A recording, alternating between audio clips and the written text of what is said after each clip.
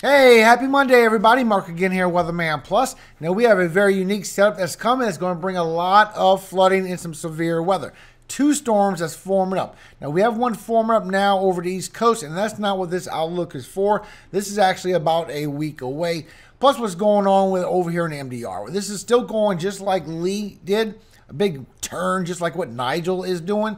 But we do have something coming later September, early October, in our tropics. So I'm going to update you on everything on today's video. So make sure you subscribe. I am all year long. That way you get all the updates. Now let's get into your information. So your latest update on disturbance 2 over here right along the East Coast is still at 30%. And it's talking about later this week. This is going to form. This is going to form sometime from Thursday through Saturday. And over here, what we have disturbance 1, it is up to 70% now in the next 7 days. Still showing this is going right here on this region, just like it was expected to, and probably curve around. What's forming after that is what we need to watch out for. And you can see Hurricane Nigel is expected to become a major hurricane as it turns right on around, just like we expected. Now you can see any chance just for a tropical depression in 6 days as we go Saturday into Sunday. It's going to start growing for a chance for a tropical depression to form right off the East Coast. It will be a front-induced low. Not showing a lot of strength, but it is going to come around for a few days. And in 10 days, you can see a disturbance in the MDR is going to come around towards the Lesser Antilles and start turning. And you see that shot best here in 6 and 7 days. It's going to start going to the west, and it's going to get weaker in 10 days and start turning around just like Lee did. But what we have to watch out for is in 10 days when it starts making this curve northward, whether it could go into the Eastern Pacific or whether it can go into the Western Caribbean, maybe something swinging around to our Gulf, because all these systems are swinging around just like this one is, just like Nigel, just like Lee. All of them are swinging around as we go through the rest of this month and into October.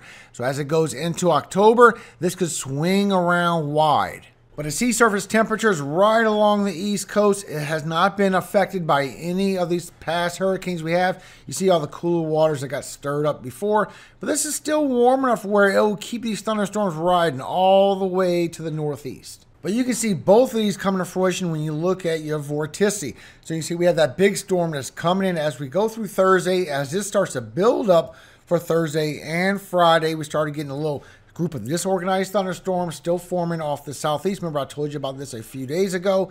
As this big storm comes into the center of the U.S. and potentially gets blocked by a high pressure, a big high jet stream going up into Canada, and it just stays there and revolves for a few days, bringing a lot of rainfall with it. As this first system just rides right up the East Coast, and all this rainfall on the eastern side just keeps going right into the East Coast all week long. And it is trending, guys. You can see this on the Euro as well. You got this big nasty system starting to come in while this big group of thunderstorms, while you have this stalled front, a big stalled front coming in, pulling all this moisture up while it's pushing down on that front, and that little twist is enough to get a little surface low, a little group of disorganized thunderstorms rotating around and maybe try and strengthen up as it goes right through those warmer waters, while we get that system across the central of the U.S. that is showing that it is going to get blocked by a high pressure and just sit there and spin for a few days, bringing at least a lot of rainfall. But I'm seeing a lot of the dew points going right towards the center of the U.S. from south to north. So I think there could be some severe weather involved with that, maybe some damage and winds that come in a little bit later. But you can see just on the precipitable water that you have this storm brewing up in the center of the U.S. at the same time while you have it brewing up over the southeast. So all these storms are just going to stay from south to north right here, while you have this brewing up over the East Coast, bringing all the thunderstorms all along the East Coast right there. Just all along it, from all up the I-95 corridor, all that precipitation going, while you have these storms brewing up in the center of the U.S., and it gets a little block over that high pressure and just stays there and spins. And we actually get a front that comes down while we go into Saturday. And this could be a little spark of our severe weather as that kicks into play for Saturday and Sunday. Now, so far, it just stays there for a few days, bringing a lot of rainfall before it finally gets kicked out by another system. But it is bringing some good chances for flash flooding and maybe some damage and winds. I think there will be some severe weather outlooks for this. But there's multiple things that's going on here. So you can see with the dew points how it brews up all your dew points, puts a lot of particulates in the atmosphere from the south central all the way to the upper Midwest for a few days, creating your storms. Also along the East Coast. As that spins up, it brings some strong dew points with it as well all along the East Coast. And this will bring chances for tornadoes to rip all up this East Coast as that system moves up the East Coast with strong dew points, guys. So even though it's not showing like a strong hurricane coming towards y'all, this revolving around in the atmosphere will be bringing these bands right across the East Coast, and it will bring you the chances for tornadoes just like a rain band from a hurricane coming close. Plus, at the same time, we're going to have this system right in the center of the U.S., causing problems as well. Now, so far, when you look at the rainfall, this is a 10-day, and 10 days always change. So don't take 10 days of heart from anywhere that you see 5 days change, but just get an average of what we're looking at. You can see with the Euro that is bringing a lot of rainfall towards the south and upper Midwest on that system, but the system going up the coast is bringing a lot of rainfall towards the northeast, and that's not what National Weather Center and Weather Prediction Center is seeing. Now you can see with the GFS. The GFS, not only the first system in the center of the U.S., the one along the coast, you're bringing it towards southern Florida, which is right because you have this stalled front, and it's going to bring all them thunderstorms all the time, pulling all that tropical moisture. But it gets heavy as you go from North Carolina, Virginia, towards the mid-Atlantic right here, instead of the northeast. And the Euro had nothing for right here. So when you look and see what's trending, you look at the Canadians bringing in a third one. The third one is also showing that instead of being nothing, that it will be heavy for North Carolina and Virginia. Matter of fact, if you look at outlook from National Weather Service, you'll see from the next 6 to 10 day precipitation outlook that you will be above average right here in the northwest. You'll be above average all the way from south to north from that next storm. And you're going to be above average from North Carolina, Virginia, towards the mid-Atlantic, going towards the northeast, not only for the northeast. So that would make GFS and Canadian right over what the Euro sees right now. Now that's subject to change. Now you look at the next 5 to 7 days, you can see Weather Prediction Center. Also southern Florida, because you have that stalled front bringing all that precipitation. Now all that red to that orange is all 3 to 5+ inches of rainfall. A lot of serious flooding that's going to be coming with that. You also see it for northeastern Florida. Also all up the coast, anywhere from 2 to 3 inches in that purple to 3 to 5+ inches in that red to that orange. For North Carolina, Virginia, southern Maryland, Delaware, New Jersey, going all across northeast and New England states.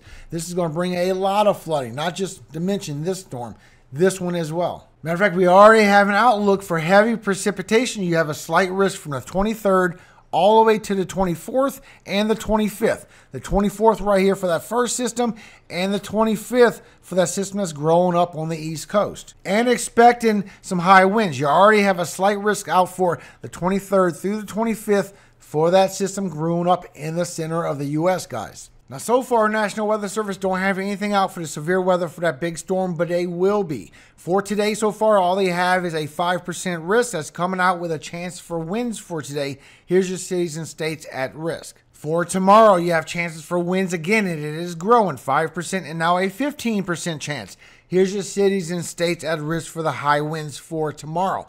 You also have chances for large hail, at least 2 inches in diameter in this black. This is for tomorrow, for Tuesday. So here's your cities and states at risk for Tuesday for large hail. And the largest hail is going to be the white line on top. And it also will spread till Wednesday. Wednesday, you have another 5% chance for severe weather. So far, here's your cities and states at risk. Now remember, this storm is coming Friday, Saturday, and Sunday. Plus, still expecting from late September to early October, something forming up in the Western Caribbean, the Gulf of Mexico, the Eastern Pacific. I can see the Eastern Pacific, but we still have that chance for that one coming to the Western Caribbean, going around that high pressure, maybe getting into our Gulf. I'm still seeing it in the ensembles. So after this next one is going through the MDR, goes to that northwest and goes around just like Nigel did, just like Lee did, but more like Nigel, not close like Lee. That's what this section will be for. This section over here is what's coming after that. And you can see there are favorable conditions will be from the 27th in our region. It will go through the beginning of October and start moving towards the MDR once we go towards the 10th of October. So you can see here from the Euro that once we get into the beginning of the 20s, that we do have something weak still coming through our section. Something stronger definitely coming in the beginning of October. Definitely can see that this is going into the Eastern Pacific. Now we have some convection, we have some lift, some favorable environment in our section at that time. This won't be as strong as what's forming in the Eastern Pacific. But we still have something very strong coming October 20th, right in our region, still showing that true. So this that's in the MDR will be going around just like Nigel's doing, just like Lee pretty much did. But after this, we're going to get something forming up in the Eastern Caribbean, the Western MDR, and that is going to go west as well. Now, whether that goes into the Pacific, whether it goes right here into the Western Caribbean, still remains to be seen. Now, you can see in the ensembles that that system is still going right over Puerto Rico. It is going to turn just like Nigel, more than likely. But maybe once we go into late September, early October, something can form in the Eastern Pacific, something can form into our Gulf of Mexico, Western Caribbean, that could be swinging around this high pressure, could be giving us issues, guys. There's even a scenario where this is going just like Nigel, curving around the one we have in MDR now, that all this lift, all this favorable environment going towards Central America as we go towards the end of September, beginning of October, could brew up something big right in the Western Caribbean, right towards our Gulf. And so far, that's right where it's expected to grow, right at the end of September to beginning of October. Now, real quick before you go, Psalm 143, 8 through 11, just a little bit of spiritual food before you go through your day for today. Cause me to hear thy loving kindness in the morning, for in thee do I trust.